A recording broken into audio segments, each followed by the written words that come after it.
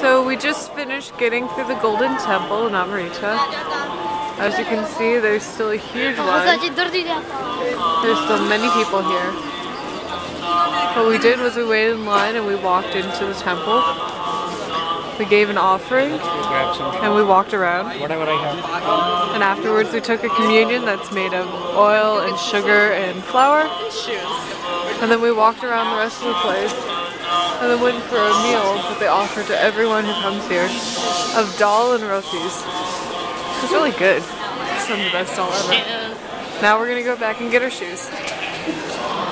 We'll see you guys.